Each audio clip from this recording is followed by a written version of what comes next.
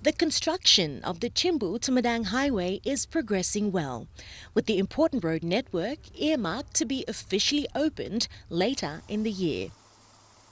The Gambok to Bundi project, initiated by the Kundiawa Gambok District Administration under the leadership of local MP Tobias Kulang, was launched in October 2014 and received additional support from the government through a commitment of 5 million kina from the Prime Minister. What we are doing now is just the basic things that the people need: the roads, the hospitals, the schools. So at the moment, most of our efforts in infrastructure. The road link is of great historical significance to the people of the Chimbu and Madang provinces, once used as a trade route, and the upgraded highway will now pave the way for vast economic opportunities for the people and efficient service delivery. Road also maybe opening economic corridors 5-6 kilometers away from where me sana belong am. And this is a part me block this is a point block Mondia Pass. And me border him Gembog na Bundi.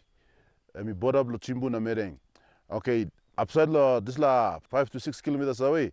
And me block a tupla mines. Me block call him Yandra mine na Kumbrikari mine. So this la road me important local communities. So this la all is stuck for so long, especially in terms of service delivery. Only been looking on the good plus service. So with this road, Misawa was all people doing this lap corner by accessing better services. The economic corridor will also boost the agriculture and tourism sectors, and is especially important for the people of the remote Mitnande LLG in the Kundiawa Gambok district, which is where the highway begins on the Chimbu side and where Mount William is located.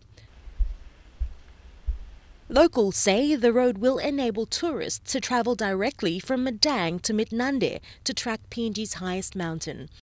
Customary landowners on the Chimbu part of the highway are happy with the building of the road.